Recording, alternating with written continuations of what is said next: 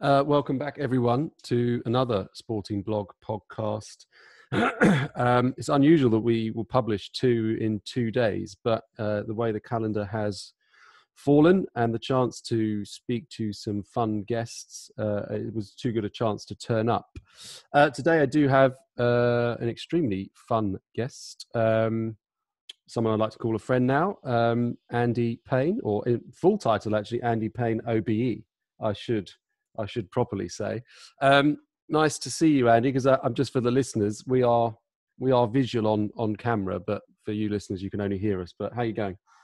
I'm well, thanks, Oli. And yeah, we are friends. That's good to, that's the truth.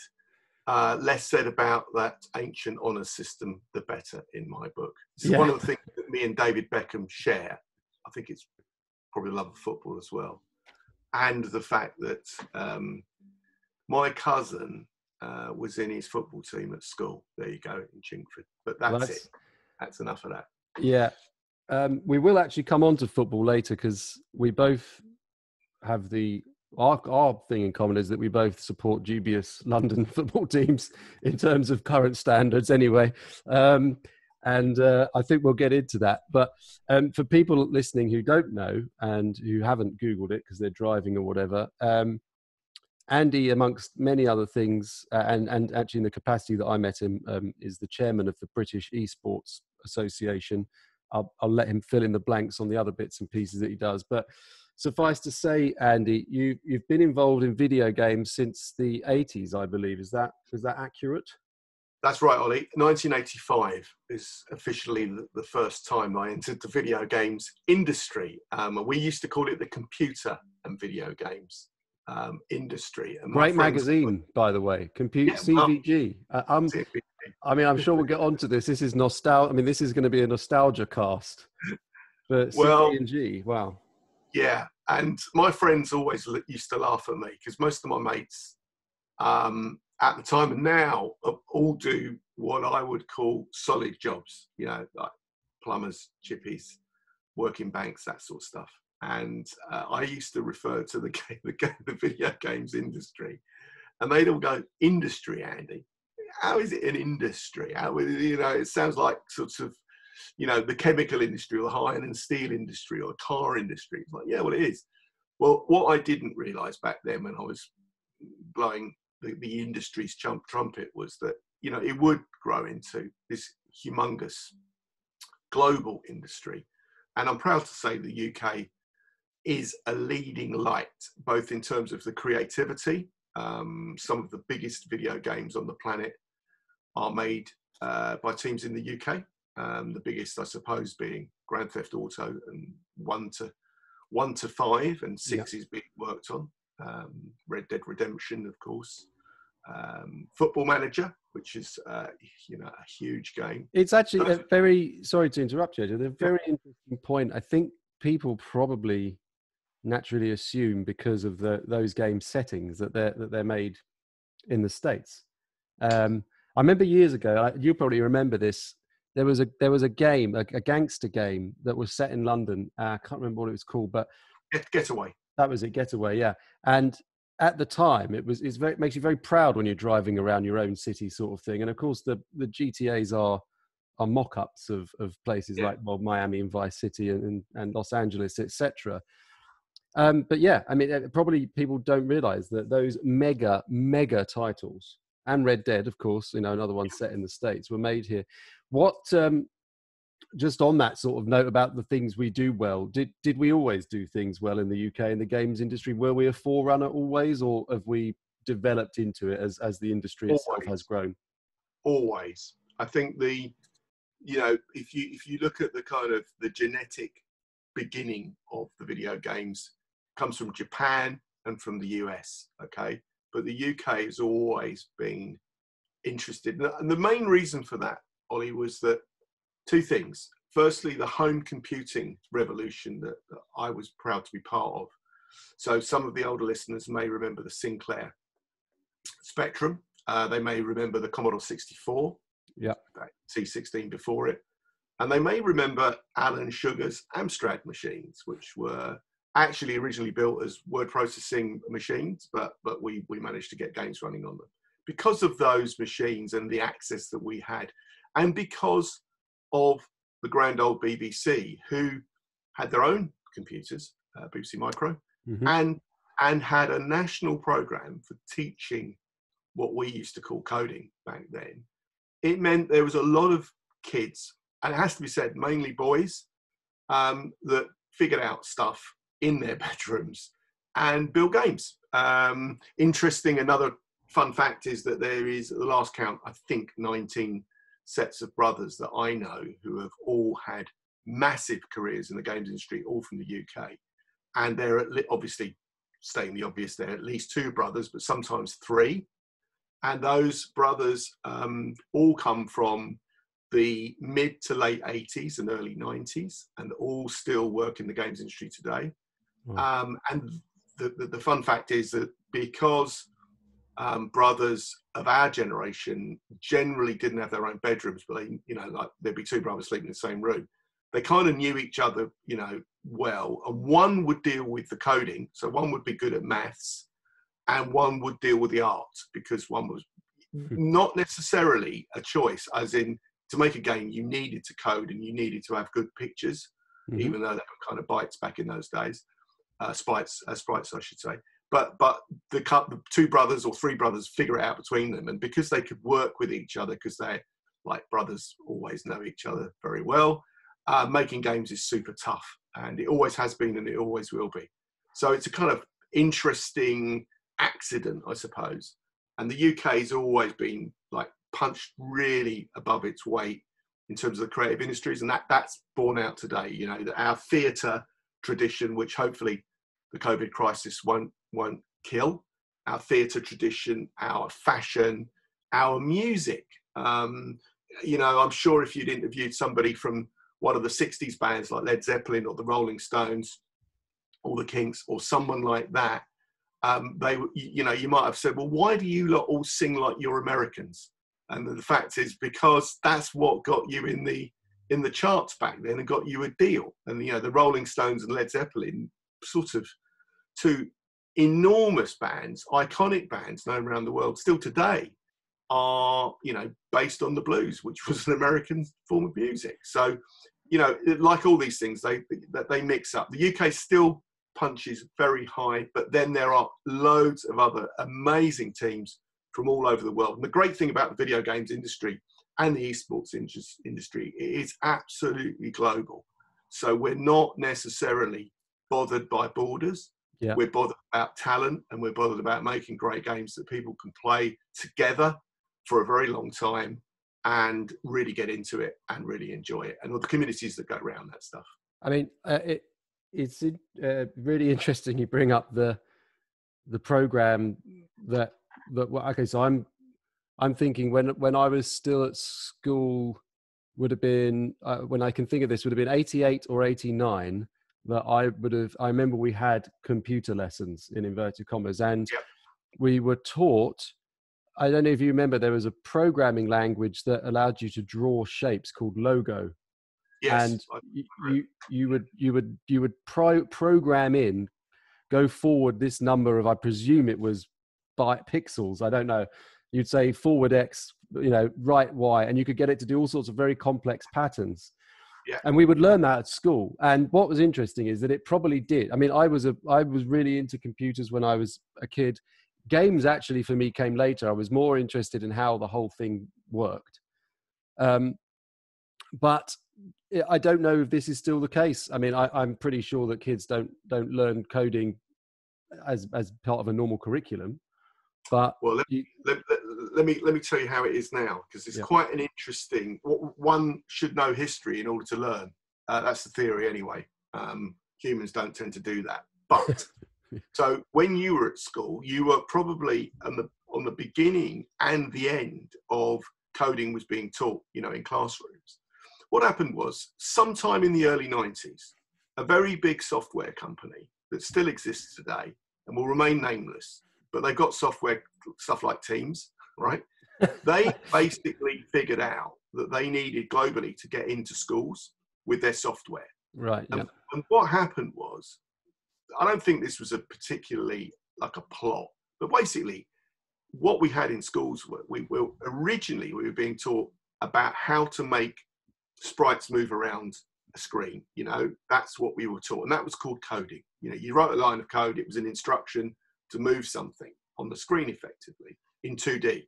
Okay, and sometime later that got replaced by ICT, you know, and IT, where kids were then being asked to learn about things like PowerPoint and Excel and Word and stuff like that. Now, you know, it doesn't take a genius to see that we've been gaslit, frankly, from learning how to create to learning how to use tools. And there is a difference there. And actually, you've got a kind of a journey from being a creator, which is something that, you know, we both are, frankly, to being a consumer. And we're both consumers too. But if you're not careful, if the journey only ends up with you being a consumer of entertainment, then you will consume what other people and groups want you to consume or put out there for you to consume. Yeah. And I think it's so we've now come back since 2011. We've now come back to understanding in the UK that empowering, you know, young people to create is really, really important. And you've seen that young people have never needed any excuse to do this. I mean, nowadays, creating on YouTube and creating on TikTok and stuff like that is just a given, okay? You know, everybody does it. Everyone's always created. It's just a question of how you've been able to harness that. And we're seeing in the digital revolution that we're in, which is amazing, we're seeing that this can be done at scale, and it can be done cross-border and cross-community, cross-language, cross-everything. And frankly, that is quite a challenge for older people to get their heads around, because, you know, if you look at the world of sport, it's always been pretty linear. In other words, if Man United and Man City want to play football with each other, they sort of got to turn up in a place with their teams and play each other. There's not really any other way of doing it. But what you've seen since lockdown is, you know, football players jumping onto like, let's say, FIFA and playing that, tennis players playing tennis online, and I think most kind of importantly, racing, you know, not horse racing, car racing. You've got kind of sim racing now has become pretty big. Le Mans was completely online, so viewers were not going to Le Mans or watching Le Mans, they were watching the Le Mans drivers driving and virtual drivers driving, you know, the simulation. That's not ever going to replace the real stuff, because let's face it, the real stuff's so good. But what it's kind of saying to a lot of us is this stuff is here to stay, and it's going to get bigger. And it's a whole different world. You know, just looking at sort of top esports teams, difficult this year because this year's been such a write-off for everybody. But if you go back to last year, from memory, you know, third, fourth or fifth of, you know, the kind of biggest earners in, you know, top teams of esports, I'd have to check, but Team Paris Saint-Germain esports, right? So a football team, effectively, was in the top 5 of earners last year. And what were they playing? Well, yes, FIFA, but also Dota 2. So you can see now that sort of brands are, it's interesting. You've got a football club, right? Who probably, I don't even know if Paris Saint-Germain have got a women's team. They should have, but who knows? But football clubs specifically have taken a very, very long time to get women's teams. Not all Premier League teams have got women's teams, for example. Oh, well, definitely not official women's teams. I mean, Spurs, for example, had Spurs women for ages. They didn't have the sponsor on the thing. It was completely separate. And basically, you've got teams who, clubs that have taken a very long time to branch slightly sideways into, you know, women's teams, for example. Those clubs now, because they're global brands, those clubs are now aware that they've got to really ensure that they're across a lot of other areas. And because we work digitally, and because we have no real borders, frankly, outside of China, in other words, you can connect up with everybody in the world pretty easily. It means that all bets are off. You know, it means that the whole world's changed, and the enlightened clubs and brands, I call them brands really rather than clubs, will start to realise this real quickly and figure out what their strategy is going to be. I mean, on that note, I mean, you're talking about commercialization, and you mentioned at the very beginning of the chat, your mates used to laugh at the industry, and now it's this behemoth, quite likely bigger than the movie industry in its entirety, if not already. When in your opinion did you see let's phrase it a different way. When did people start making money playing video games first? Because as you know from the history of sport, you don't commercialize sport until the players are paid properly and audiences are attending to watch people who are better than them at something. That's the premise of all entertainment. When was it that you saw, was there an obvious switch? Was one day, did someone say, well, here's a Street Fighter 2 tournament and there's a prize money? I mean, or was it not as easy to pin down? Like everything, not really, because so much of what we do in video games, but like it used to happen in sport, still does to some degree, is community driven. In other words, a bunch of people get together.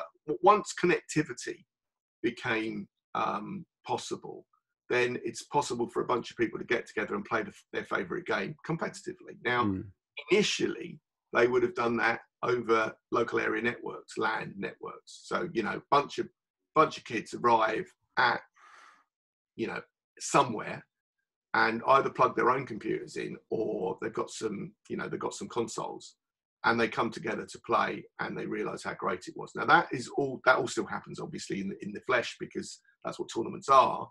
But as the internet becomes more and more usable and more reliable, then the prospect of massively multiplayer online games becomes a reality. Obviously, if you're playing for fun, that's one thing. If you're playing not for fun, but in a competitive tournament, then you've got to have the absolute level playing field in terms of accessibility. So there's no sense in your team playing Call of Duty you and three mates playing in a squad of four Call of Duty with a really bad internet connection against a bunch of other mates, because it's the most frustrating thing ever. I mean, it's just so poor. Well, so yeah, I don't know if you one of the things I teach myself, but tried to improve on in lockdown was my chess. And I decided to buy every chess book that Amazon had and watch every YouTube video. Unbelievable, by the way. If you're into chess, YouTube chess is just fucking huge. And one of the things that's come out of it, of course, is without any what they call over the table chess to play.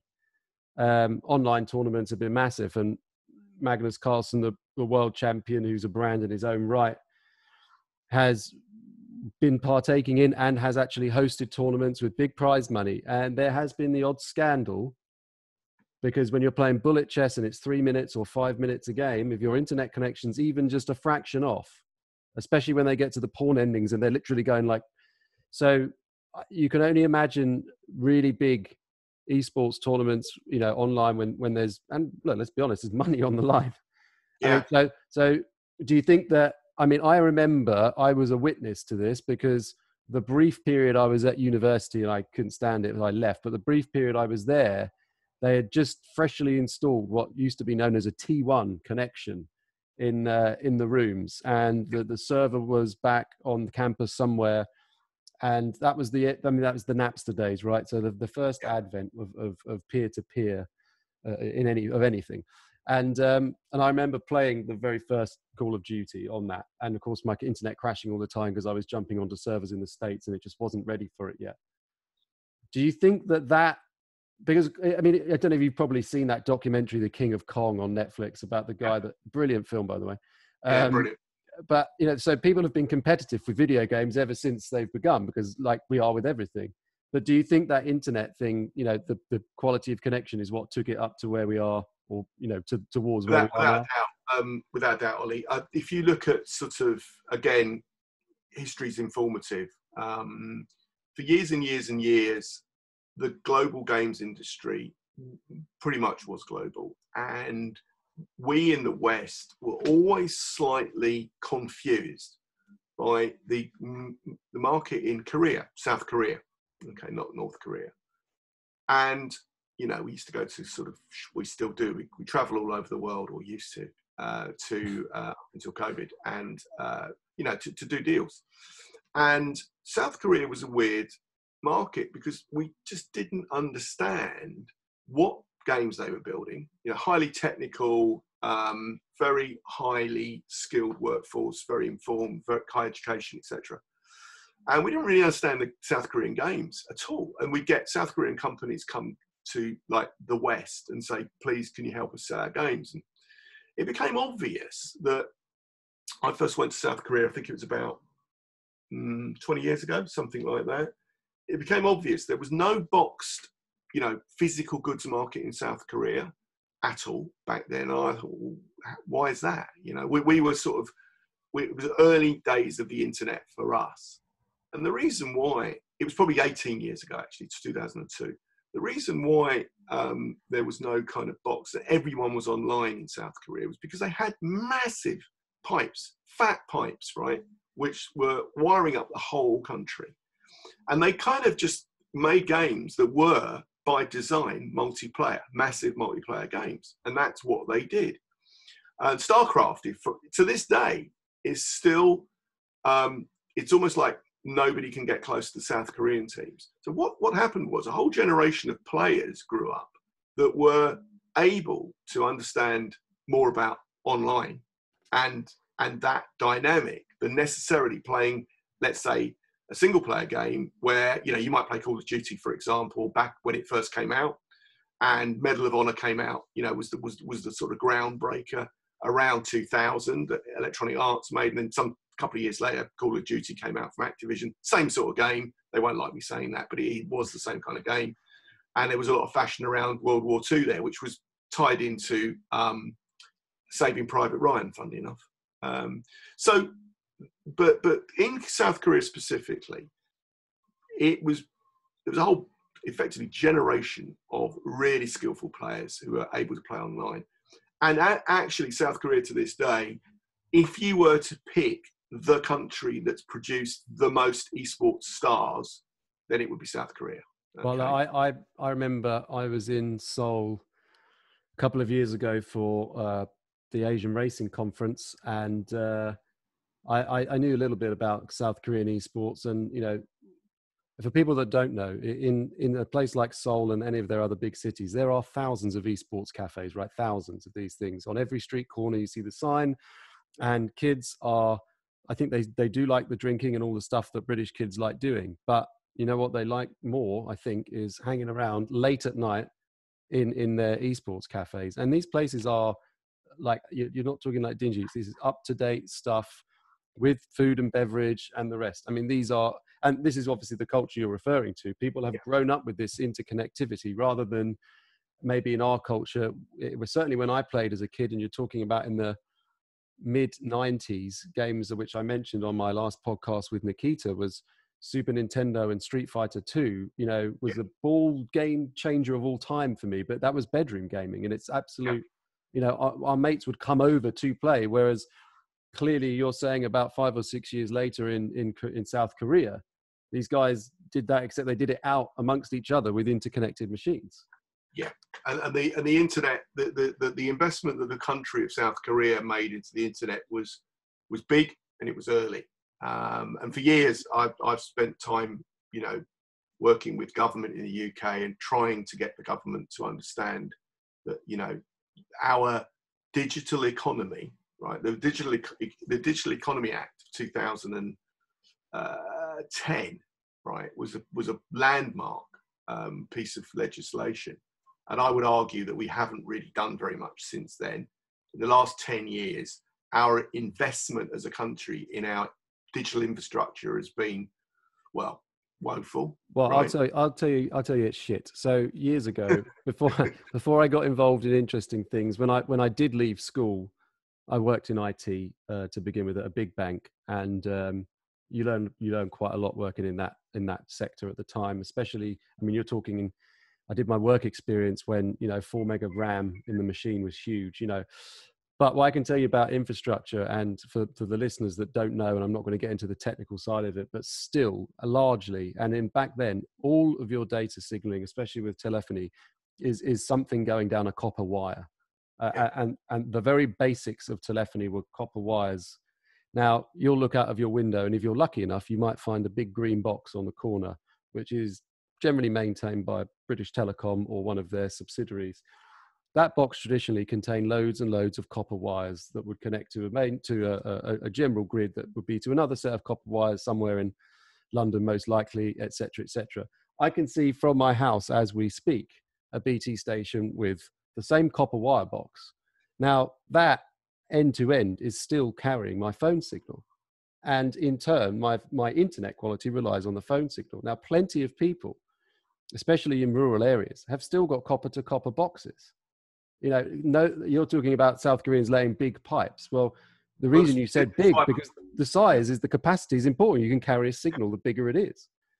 And I'm with you. And I think the amount of investment it's been diabolical when you consider the growth of internet companies. Let's not even, get into the market of Amazon and the rest of them, but the entire business is built on connectivity. And we need, right now, more than any other time, we needed that. And there are people that have sat through lockdown with dodgy internet connections. You can't do Zoom calls.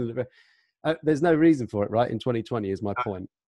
And interestingly enough, at the beginning of all this, because we're involved, some of the things I do in the games industry, does involve dealing with government departments. And the games industry comes under the Department for Culture, Media and Sport, which is DCMS. And it's actually digital culture, media and sport. I still, to this day, I'm slightly miffed that they've bundled all of these incredibly different things together, like digital culture and sport. Well, naturally they go together. I mean, it's just, let's not get onto that, otherwise we'll end up. But your listeners may laugh or cry. Do you know what we spent time right at the beginning of COVID discussing?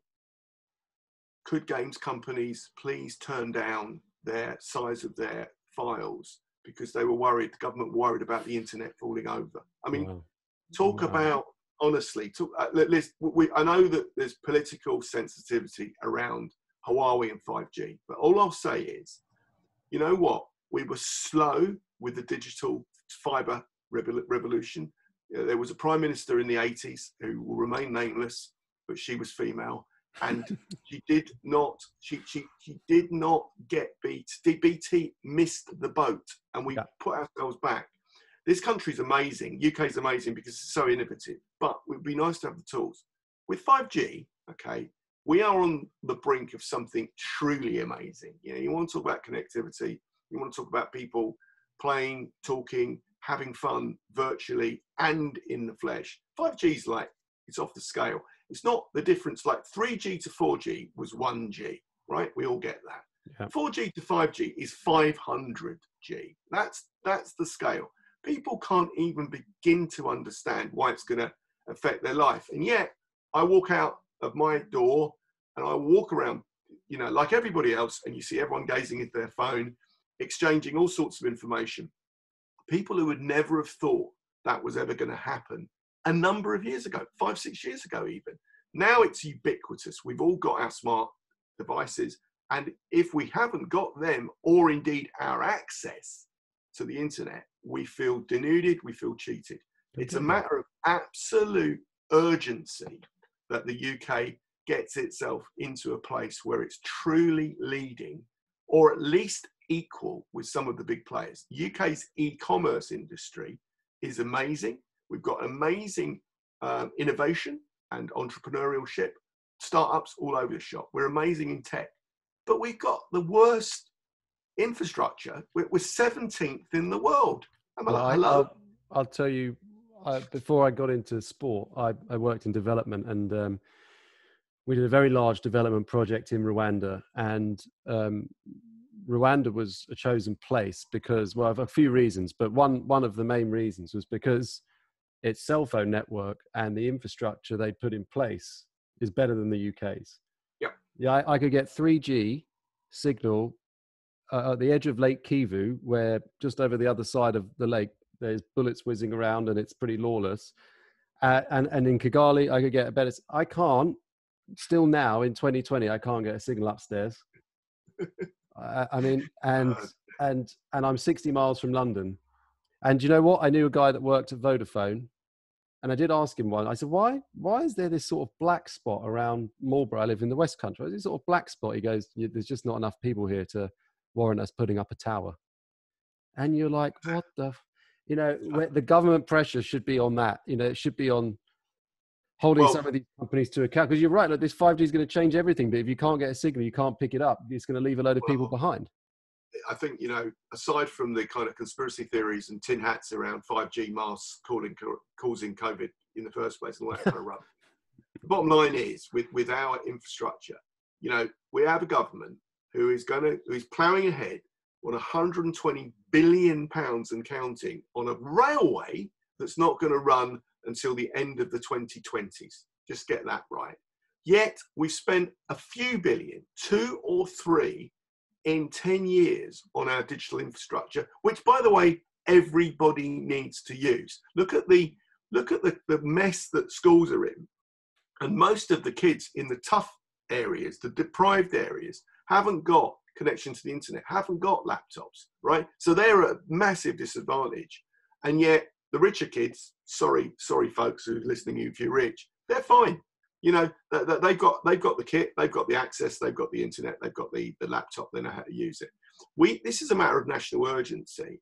And it's like, Britain had some kind of crazy empire because it controlled the seaways. We need to be able to compete by having amazing infrastructure. And that isn't more roads, and it isn't more railways, and it isn't more jets arriving at Heathrow. It might be a bit of that stuff, but I'll tell you now, it has to be. Digital has to be a priority. Well, if ever we needed it, if ever we needed to see that, these last 4 months of the COVID lockdown, right there. Exactly, and that's what I was going to say. If ever there would be more evidence to say, let's put a hold on the railway, because I don't need to travel from Birmingham to Leeds or whatever it is so quickly. If I've got an amazing signal, I can speak to you face to face from my hand.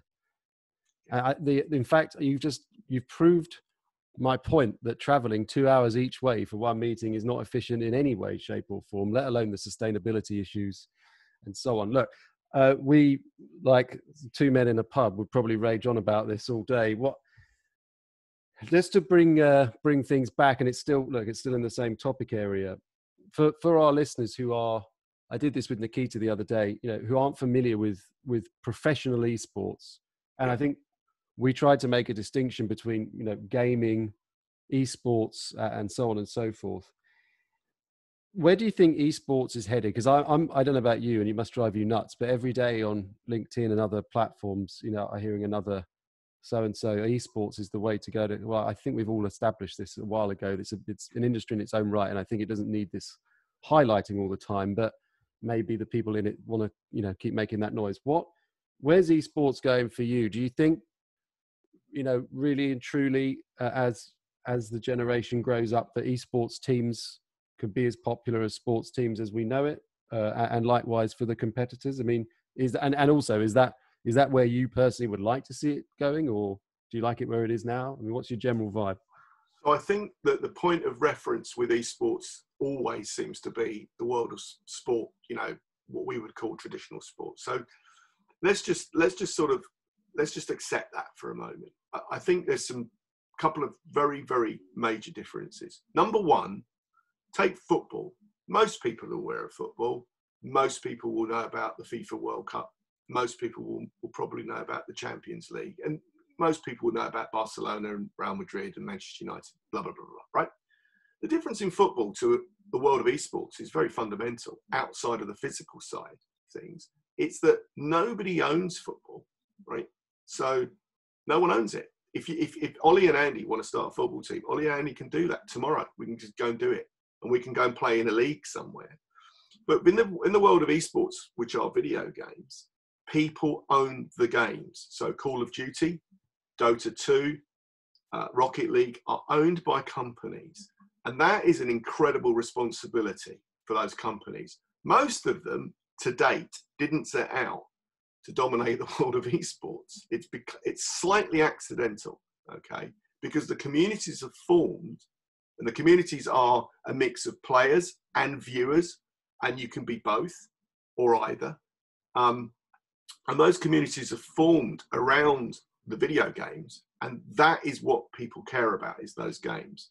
Obviously, there's organizations that are going to make teams that are going to use their expertise, their finance to ensure they've got the best players and they keep them, you know, conditioned and mentally right and all the rest of it. And they're going to play in leagues, and there'll be league organizers that do that really well. But fundamentally, the video game company owns the game, and whatever they say at the end of the day goes. And do you know what? They've got absolute control over that. Why? Because they can just turn you off. If they don't like what you're doing, if you go and build a renegade league somewhere and start behaving, let's say, in a questionable fashion, then, you know, the owner of that video game just says, just switch those guys off. Because ultimately, just for people's reference. So if, let's say it's Dota 2, at the moment, if someone wanted to set up a tournament, they would have to pay for the right to use it in a sort of actually very much like traditional media. If you want to use that game, you pay the maker of the game, and they allow you to use it for your tournament purposes. Yeah, I mean, sometimes it might start off without paying. You might just apply for a community license on the basis that it's Andy, Oli, and a bunch of friends who want to play, and the game owner says, no problem, here's a community license, it costs nothing, here's the sort of best practice, here's what we expect code of conduct wise, but off you go. Now, as soon as you start to attract money or controversy or both, then the publisher of the game, the owner of the game, is going to have something to say about it, and they'll come knocking eventually. But the difference is, this is digital. So actually, all of the data can be viewed anyway by the owner of the game. Simple as that. Okay, because if you're playing online, that's how it works. So there are some differences. In terms of where it's all going, there's a huge amount of heat, which is code for money, coming into the world of esports by all sorts of people. Investors, other brands, other sporting organizations who can see that might be where their audience is. Ultimately, it's driven by who's playing, who's watching, okay? Because ultimately, all of the organizations that are going to monetize the space are going to need to be fully aware of who's playing and who's watching. Because if they're not, they've got no audience and they've got no monetization. Is there a bit of Wild West about it? I mean, yeah. my main point of reference with a lot of this comes from the gambling industry and betting, and I saw I mentioned this with Nikita at the ICE, the big gambling conference back in February, a large number of bookmakers putting esports rights and the ability to play and gamble on video games at their booths. And, you know, as well as I do, if people are playing games, then someone's betting on it somewhere, and that's no different with esports, I'm sure. Is that a worry for the industry? Because, as you say, if something questionable is happening, they can press the button to turn it off, but the damage may already be done. Is it a worry? It's a good question. I mean, I think that, again, we're seeing in the world of traditional sport how much data is now being used. So conditioning around players, you know, the top teams have all got their players, their data feeds from their players, their activity, their movements, all that kind of stuff. Well, it's like that in video games, but to the power of R. You know, it's crazy. Yeah. So actually, there's a really interesting paradigm here where, generally speaking, the video games industry is very suspicious of the gambling industry. And generally speaking, at the moment, the video games owners are pretty anti-gambling. But, you know, life is life. And as you said, where there's a game, there's a bet. But the corruption side of things that happens in life, actually, as a player, if you're playing below what's expected because of the data bank on you as a player. So Oli playing, if you were to progress in the top areas of a top video game, remains nameless, but chess. So you're playing, you're unlikely to be able to sort of be, the odds on you beating a top player because of the data feeds are going to be fairly massive, right? And actually, if you beat that person, there's going to be a case to answer to the other player to say, well, your data feeds, all of your data movements don't look right. Yeah. Okay? Because there's algorithms assessing what players are doing anyway. So we're in a completely different world now, to a point actually where I think at the moment the gambling companies are looking at esports as a growth area. Why? Because that's what people are watching and what people are playing at a certain age. So they're looking and thinking, well, there's going to be a growing market. This will be amazing. You know, if it's like football, hey, great, you know. But when you actually get down to it, if you really think about this, if all of the data is being constantly recorded by players and teams, the chances of making a market that's of any use to anybody actually start to decrease, because it should be incredibly predictable. These things do change. You know, like the big esports tournaments are like big sports tournaments. They're in an arena, 20,000 people, adrenaline kicks in, all of the form could go out the window because, you know, 4-on-4, or in the case of chess, 1-on-1. And actually other factors affect it. So I'm not saying it's completely predictable, but the areas where we look as an industry and think, well, let's look at, you know, potential match fixing, for example, and that sort of thing. Well, the data feeds really inform you. So you can say, well, actually, there's a problem. In the same way that casinos will look out for their big players, and they'll know when the big players come in, you know, Las Vegas, and they'll be watching those players, and they'll go, that's it. We need to close that guy down. That's going to be the same in video games. Yeah, I'm with you on that. For me, and, you know, I work in horse racing. We've got a lot, you know, there's a lot of heat, and from the wonderful culture, digital and sports department that, you know, that administer how racing gets a good portion of its money, but at the same time has to be wary of the image. My concern, and it doesn't because it bothers me, but my concern of what will happen in the esports industry is like anything. One day there will be someone or a team so popular that it benefits a betting organization to want to sponsor with them, and money works and all the rest of it. And people will turn around and say, well, your audience is still a profile of this age to this demographic. And that's where you start to have problems, not necessarily in integrity, but in image. And this, at the moment, esports is still really pure, I think. It's still played and watched by people that are enthusiasts, and it's not been tainted yet. And the other sport, you know, you're a racing fan. We both love that game, but you know, it does sometimes feel that the sport's so intrinsically linked with the betting that you don't think of anything else. And look, it's more just a point. You know, there are people with huge online followings who, you know, will have a lot of power and say in the next period going forward. And those companies, look, betting companies are perfectly legit, by the way, in this country, and they all need to market themselves. I've no problem with that. It's more a question of what's the next thing. And I noticed, I saw at ICE, one of the very well-known betting rights distribution companies marketing live battle fighting games from Vegas, one-on-one, with people literally jumping on. As you rightly say, they use their data as a way to make the market. You're talking short odds, fairly uninteresting, but you know, there'll be someone somewhere who wants to bet.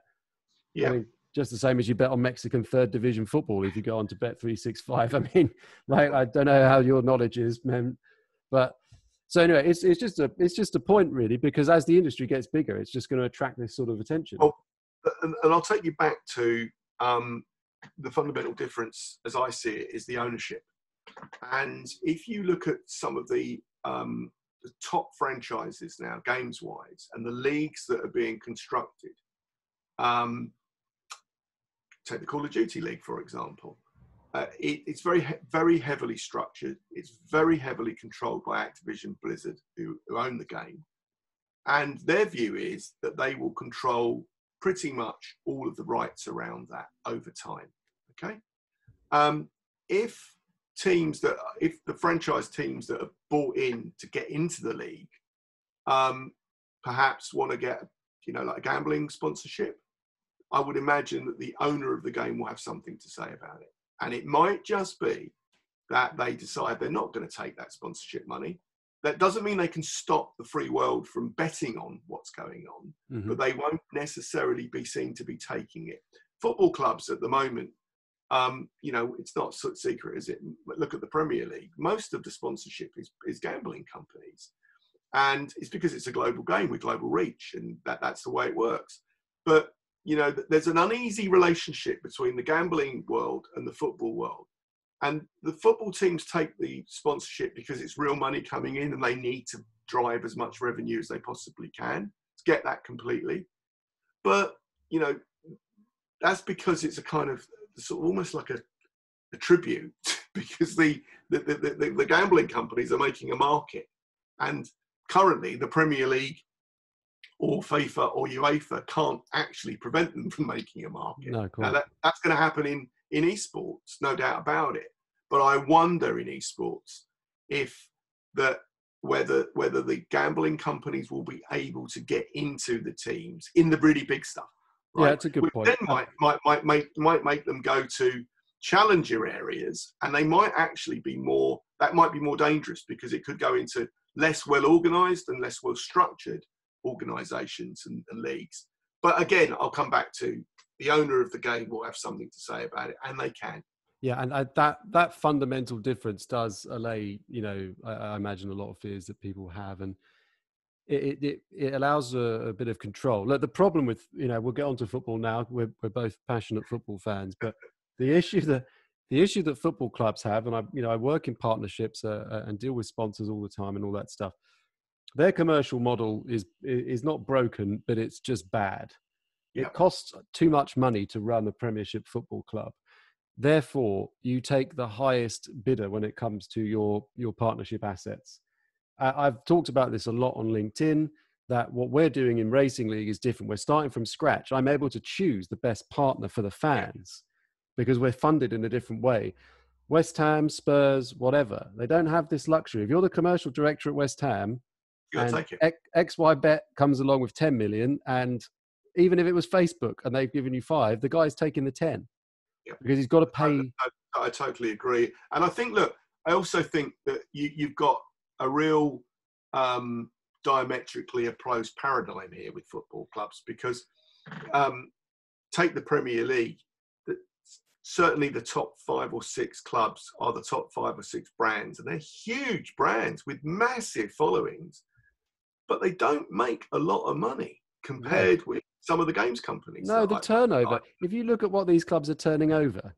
Yeah, it's because the way they can monetize their communities is actually quite limited. It's ticket sales, it's shirt sales and kit sales, it's TV money, and it's a bit of commercial, sort of entertainment stuff. And the problem. It's not a problem. The fact is, one of the best. So Liverpool was probably the best club on social media in the UK. Barcelona and Madrid, obviously in a different league. Barcelona and Real Madrid will have probably 30, 40, 50, 60, whoever knows, millions of followers on Facebook. A vast majority of those can't even afford to buy a shirt, let alone have it reach them. Again, back to Rwanda. You wander around really rural Rwanda, and you'll see a fake Madrid shirt on someone, but they can't afford, let alone go onto the online store. They don't have the connectivity. So they'll do the Facebook because that's as close as that's their thing. I'm now a Madrid fan, and monetizing that is really hard. And, I was actually amazed when I am a Spurs fan, it's out there, but I was amazed when I saw Spurs had made £100 million profit, and this is like a record.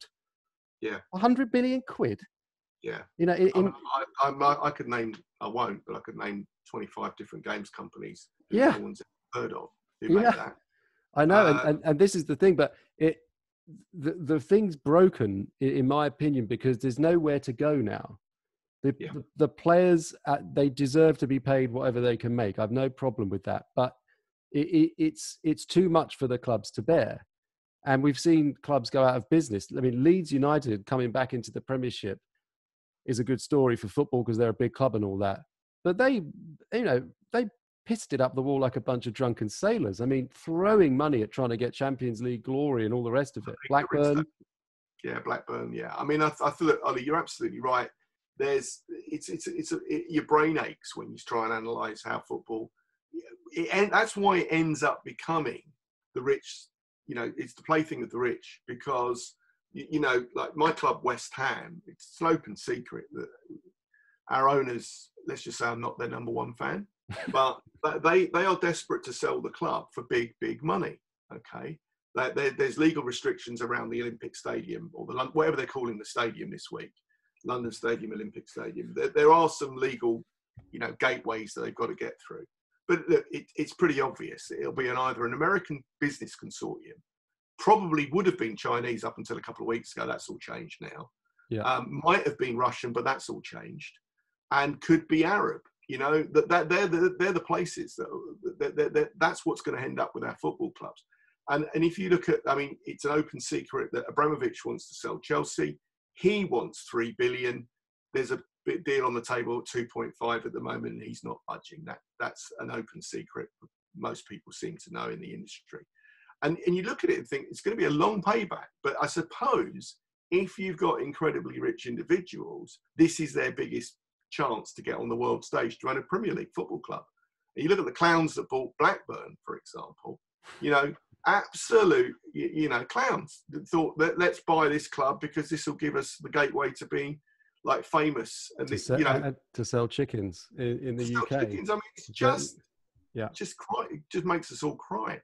I think with video games, fundamentally, the esports industry, it has grown out of the video games industry, and video games are monetizable a number of different ways, not least by buying content within the game to enhance your experience. And the great thing about games, I'm not just saying it because I'm a games person, but I kind of am, is that you can play games nowadays for free, and we still don't have games where you're effectively paying to win, right? If you look at Fortnite, one of the most successful games on the planet, and has been for 3 years, it's a free game. All of their monetization is geared around fashion. It's around skins. It's around extra kit that just makes you feel good and look good and with your mates. Doesn't make you any good better at Fortnite. So there's a purity there. That works for the owner of Fortnite, Epic Games, who are in turn partially owned by Tencent, who are one of the biggest media companies in the world no one's ever heard of, from China. Epic have made a colossal amount of money out of Fortnite, and they've got no plans to necessarily let the betting world get in on it or anything else, or take any lectures from the IOC, or indeed FIFA or any of these august bodies that Epic have got their own views about Fortnite. They've run their Fortnite World Cup, and that's it. They're doing it, and they're getting out, and they're making money. Why? Because those games are hugely successful, and people can pay some money. So to your point about the Facebook likes and all the rest of it, within games, you're able to take part. You put your life and soul into it. As a kid, as a young person, as an old person like me, you put your time into it, and you can take your choice what you want to buy. And the games that are successful are the ones that monetize through their community. And most importantly, the community does not resent it. I'm a West Ham season ticket holder. We'll probably confirm that we're staying in the Premier League, which is the double-edged sword. And guess what will pop through into my inbox will be, hey, here's your season ticket renewal. And it won't be any cheaper. Mine's already come. Mine came fucking 3 or 4 weeks ago. And they want 20% up front. They want 20% up front. And by the way, we don't even think we're going to be back to the stadium this year. So we don't know when we're going back, do we? So I felt like writing back. The thing is, there's no one there to write to. I felt like saying, Daniel, I don't know if you're aware, you can't sell me a ticket for an event that's not happening. Yeah. And I understand they need the money. Again, Eric Dyer's just signed a new contract. They need to pay him. They need his signing on fee, and it's cash. A lot of this stuff is all about liquidity as well. These aren't businesses that are sitting on piles of cash. There's none. This is why the transfer window is such a popular thing, because it's the first, actual money moves around. Everything else is amortized assets and all this stuff. Tottenham being worth this, Chelsea. Chelsea being worth 3 billion. They can't, the planning permission to build the thing, it's crazy, all this stuff. But well, it's a mad world. I mean, I think our world of esports, video games and esports, is likely to have other areas of massive controversy and areas to watch out for. But I do think we're in a different place because it's a global, digitally connected audience, and it's never been like that before. Yeah. Funny enough, one of the most successful teams, you talk about liquidity, one of the most successful teams in esports is Team Liquid. I think last year they earned over $10 million in prize money alone. That's without any, that's from just prize pots. Yeah, and then this is early days for those guys. Very early. I mean, when consumer brands, the thing that it is, without getting fully into the whole marketing geek hat on, but when the great thing for brands about esports is that they're going to have a loyal following that's grown up as the industry's grown up. And as those people grow up into adults and have spending power, they're going to keep using it with the brands they know from these days. And totally. You're absolutely right. And it's a bit like old school football fans like me. We had no choice about which football club we supported. It was just like my dad said, "You're West Ham." That's it. Right? Yeah. Okay. My granddad said, "You're West Ham." Thanks. I haven't gotten with my dad for years because of this. But the point I'm making is that football's only become a real money game in the last sort of 20, 25 years. Before that, it was a community game. And now there's still a lot of heat in football because the community bit has been ignored. Funnily enough, COVID's proved, if ever we needed proof, that the players and the game need fans in the stadium. They need the fans in the stadium because the atmosphere is not there. And we as fans have been overlooked for a long time. Big problem from football is that they overlook their fans. And completely. In video games, the game owners do not overlook the fans because the community is absolutely everything in video games. That's the one thing I'd say to the world of sport is don't ever forget your community. Yeah, and look, one of the reasons we started the Racing League and CHR, not that many people listen to this know all about the details of that, but one of the key founding principles was that fans, especially in football, do not get a good deal out of their fandom. And they've never been more disconnected. And COVID would prove that when players who had paid an incredible amount of money didn't see the way to furloughing themselves, and they couldn't survive on the $2,500 a month. Never in history have a bunch of people made themselves less popular with people that worship them, if that makes any sense. Andy, look, I know time's ticking on. We could carry on this all day. I'm sure we will in a pub in the future. We do ask a question of everyone that comes on the show, and that is, what is your favorite type of dog? Labrador. No messing, just straight in to the point. Okay, so we answer that question mainly as a psychoanalysis because some people have very different needs with their dogs. Other people spend hours describing, their childhood. But what's the Labrador for you? What's in it? Why the lab? Always been an iconic dog. Every Labrador I've ever met has been really friendly, really loving, and will run and run and run all day long. They'll eat everything they can lay their mitts on. But are you describing Julian Dix or a dog? Could be Julian Dix. No, Julian Dix is a Rottweiler. But that's true. Yeah. I absolutely love Julian Dix. If you're listening, Julian, I do admire you as a player. Don't take that the wrong way. Loved it. What a left foot he had. Yeah, he did. Yeah, good. He probably had a left and a right hook as well. But anyway, no, Labradors they just love you, And listen, we all want to be loved. Yeah, true. Okay, mate, look, thanks very much for popping in. It's been great fun as always. We didn't even manage to get on to racing and all that, but I tell you what, maybe we'll do that once COVID's over. We'll get back on and see how. As an owner of horses, I'm looking forward to getting back to racing. Yeah. I'm really looking forward to it. The last time we met in person was at the Cheltenham Festival, which should never have gone ahead. No, I know. And as my sense of smell is telling me every day for the last 4 months, I should not have gone there.